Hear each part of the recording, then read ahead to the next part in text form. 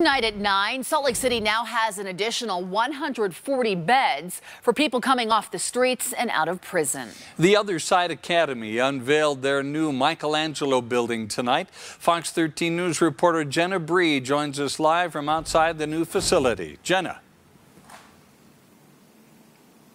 That's right, Bob and Kelly. This new building will be the nonprofit's new headquarters.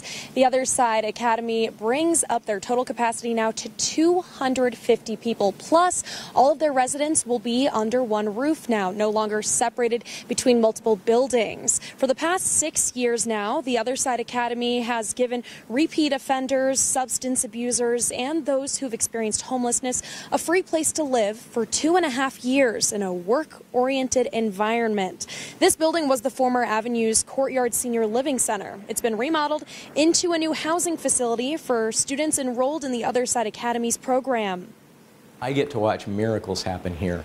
So just passing by in this window that's right in front of us were two people who graduated from the Other Side Academy, got married a week ago to each other, are now gainfully employed, contributing members of society. Both would be in prison right now if it weren't for the Other Side Academy. I get to watch that happen every day. Anybody who's done a long prison sentence and locking them up doesn't ever work. I've been locked up and released several times sober. Talking about drugs and going to a drug program isn't what we need.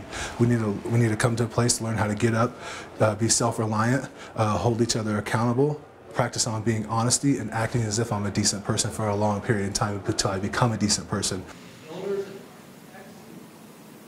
Tonight's ribbon-cutting ceremony featured multiple speakers, including leaders from the Church of Jesus Christ of Latter-day Saints and Salt Lake City Police Chief Mike Brown. The expansion funded entirely through donations and funds from the Other Side Movers and the Other Side Boutique. Reporting live in Salt Lake City, Jenna Bree, Fox 13 News, Utah.